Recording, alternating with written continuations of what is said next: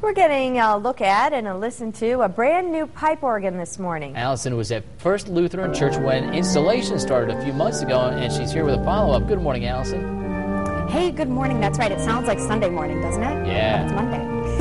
We're up here in the balcony at First Lutheran Church in Manitowoc, and as you said, we were here back in June. It was all empty up here, and it's taken this long to get these more than 2,000 pipes and all the different parts assembled, and then they have to go through and tune and voice the whole thing. Just an amazing process. Jonathan Oblander is the wonderful musician who you're hearing right here. Good morning. Good morning. Wanted to get your big finish in there. Yay! Thank you. So we've been talking all morning since I've been here, just all the different intricacies of the pipe organ. Is there a basic explanation you can give us as far as how this works? Well, the basic explanation of it is what we actually have here is the organ console, and the organ console consists of 4 keyboards, actually, 3 for the hands and 1 for the feet.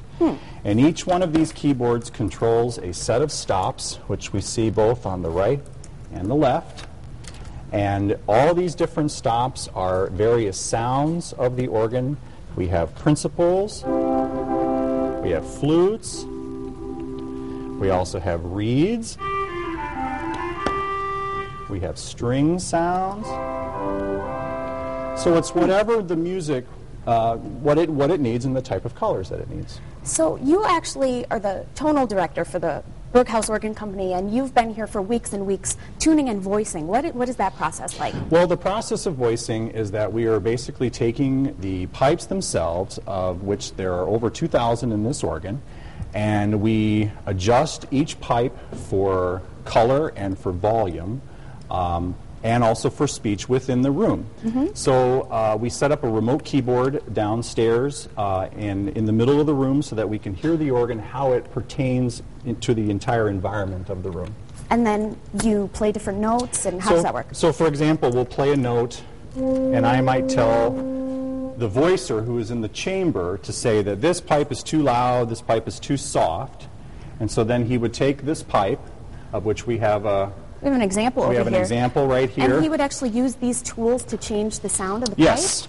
Okay. So he would take one of those, and he might, for example, take this tool right here. Kind of looks like a dental tool, and we are doing sort of like dentistry with the pipes because we are dealing with the mouth.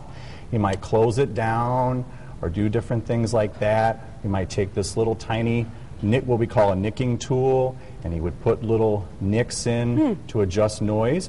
Then he would also blow into the pipe and listen for what we call a burble.